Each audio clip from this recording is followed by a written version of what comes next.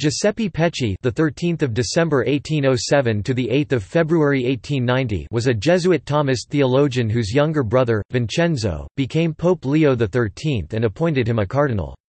The Neo-Thomist revival, which Leo XIII and his brother Giuseppe, Cardinal Pecci originated in 1879, remained the leading papal philosophy until Vatican II. Early years.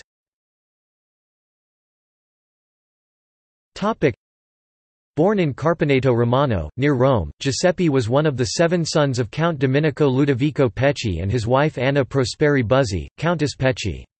From 1807 to 1818 he lived at home with his family. Together with his younger brother Vincenzo, he studied in the Jesuit college in Viterbo from 1818 until 1824. In 1824, Count Pecci called him and Vincenzo home to Rome, where their mother was dying. The father wanted his children to be with him after the loss of his wife, and so they remained in Rome, attending the Collegium Romanum, a college belonging to the Society of Jesus.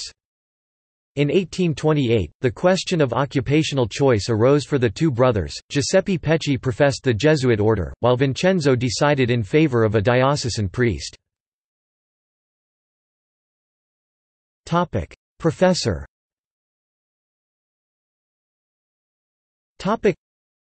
Pecci taught Thomism, the theology and philosophy of Saint Thomas Aquinas, at the Pontifical Gregorian University in Rome in 1847.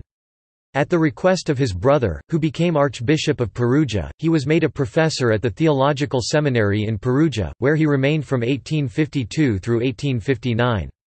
After the city was taken over by Piedmont forces in 1860, Pope Pius IX called him to Rome and offered him a professorship in theology at La Sapienza University. Pope Pius also called him into the Papal Commission to prepare the First Vatican Council. Good Thomist theology was hard to come by at that time, with the result that young scholars from other countries were sent to Rome to learn from Pecci and Tommaso Maria Zigliara. In 1870 he resigned his professorship because he refused to take the anti-papal oath which was demanded by the new Italian government. He continued his prominent theological research independently. Cardinal.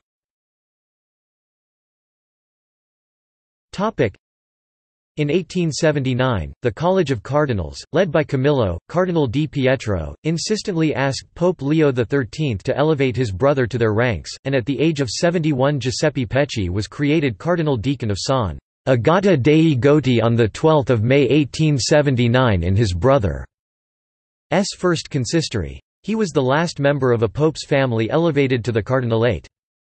The ceremony was described by Ludwig von Pastor in his diary. On 15 May at 11 am, Pope Leo XIII entered the hall in pontifical vestments, before him the College of Cardinals.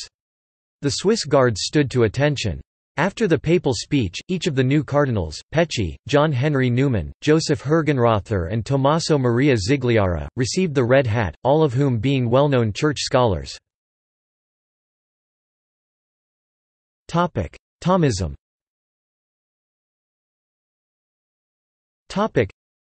The elevation of Pecci, a well-known Thomist, took place in the context of the determined efforts of Leo XIII to foster science and Thomist theology throughout the Catholic Church. Thomism had lost its role as a leading theology and Leo attempted to re-establish it, "...for the protection of faith, welfare of society and the advancement of science."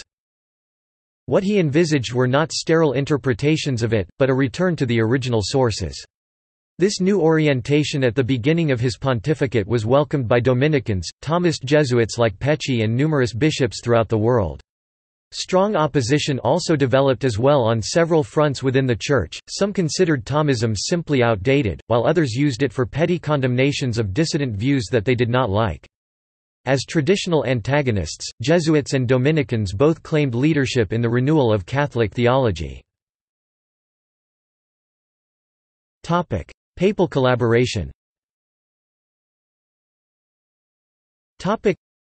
Pope Leo responded with the encyclical Aeterni Patris, much of which was co-written by Cardinal Pecci on the restoration of Christian philosophy in the schools, which was published on 4 August 1879, and mandated all Catholic universities to teach Thomism. It also created a papal academy for the training of Thomist professors and publishing scholarly editions of the works of St. Thomas Aquinas.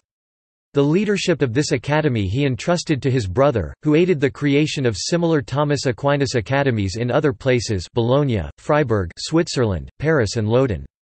In 1879, Cardinal Pecci was appointed as first prefect of the Pontifical Academy of St. Thomas Aquinas, which Leo founded on 15 October 1879, and was also appointed prefect of the Congregation for Studies in February 1884.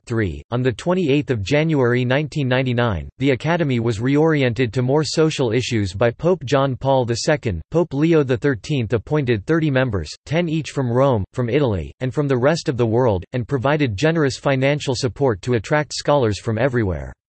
The Pope also personally supported individual Thomist scholars and applauded numerous critical editions of the Angelic Doctor's texts.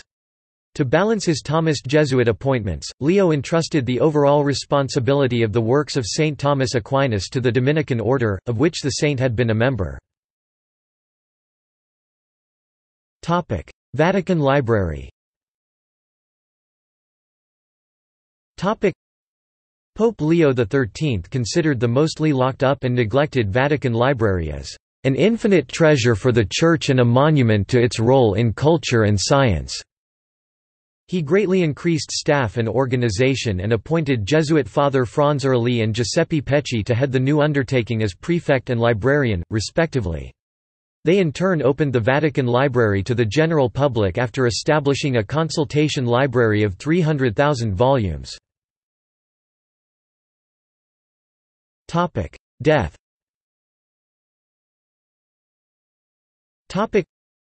Cardinal Pecci continued his work as Congregation and Academy prefect and librarian until he died on 8 February 1890, of complications from pneumonia. His body lay in repose in the Basilica of the 12 Apostles, Basilica dei Santi Apostoli, in Rome, where his funeral took place on 12 February. He is buried in the chapel of the Society of Jesus in Campo Verano Cemetery, in Rome. 4-5. Notes.